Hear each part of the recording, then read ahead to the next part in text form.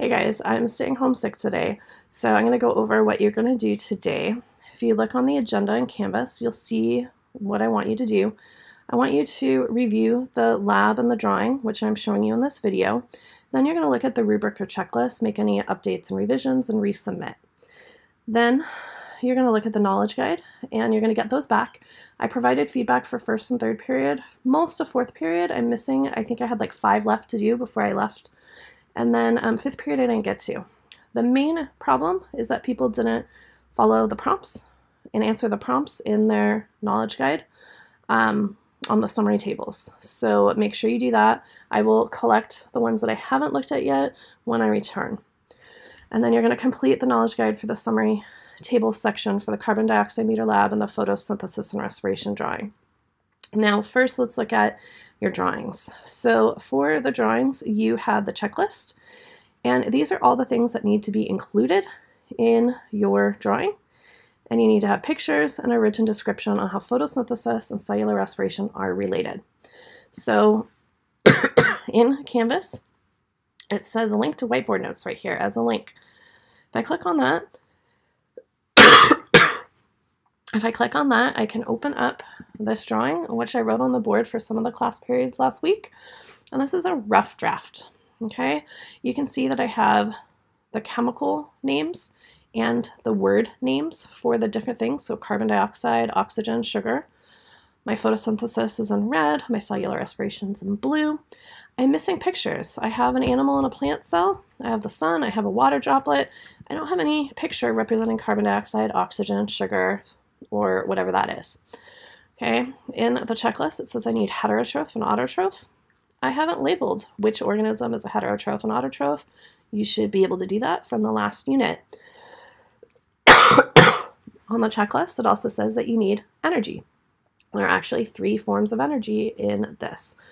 I only have 2 forms of energy on my diagram right now. I'm missing one, which might be this one down here. So make sure you look up the equation for cellular respiration and you name that form of energy. Then what I'm also missing is a written description of how photosynthesis and cellular respiration are related. Those need to be on your drawing.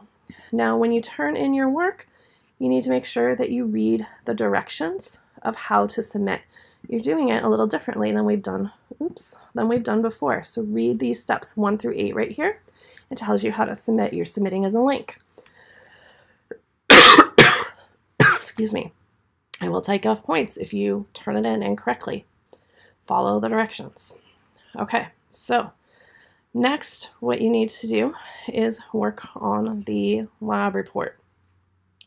Now for the lab report, check your lab with the rubric. So in your lab report, you need to have a citation, 3 to 4 sentences in your background. Make sure when you look at your background that it's 3 to 4 sentences. It tells you right here what should be included.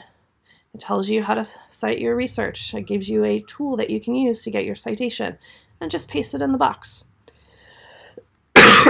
Make sure you have your purpose, etc. If you look in the instructions in Canvas on the agenda page from last week on the block days, you will see that it told you that you can just choose one of the subjects from the test. You don't need to write about the one you did that your team looked at. You can choose any of them. That's what you're going to rate your claim, evidence, and reasoning about. Everyone needs to make their own copy of the lab report and have their own CER. If your CER is the same as your partner's CER, you guys get zeros for not following the academic integrity policy. This is an individual work, not done with your team, not done with your partner. So the CER must be done by you and you alone. So when you're choosing this, you have access to all of the class data. So if you did cut plant, but you decide you want to look at the chickpeas, you can do that for this. Now, when you are writing out your claim, evidence, and reasoning, okay, what you're basically answering is what happened from day 1 to day 2. So when I put a potted plant in an enclosed environment, on day 1, it was in the classroom with no sunlight. On day 2, it was in the classroom, or it was outside in sun. The amount of carbon dioxide released or taken in was increased or decreased, whatever happened. You're explaining this in one sentence. Then for your evidence, that's where you're giving the actual numbers. What happened on day 1? What happened on day 2? What were the numbers? That is just one sentence, maybe 2. For your reasoning, you need to explain, was photosynthesis taking place on day 1 or day 2 or both? Was respiration taking place either day? And what caused that change in the numbers? What was added? What was subtracted? What made that difference in the amount of carbon dioxide? So that's going to be in your reasoning. So make sure you go through the rubric and you've met all of the requirements of the rubric, make any changes that you need to, and turn in your assignment. Then,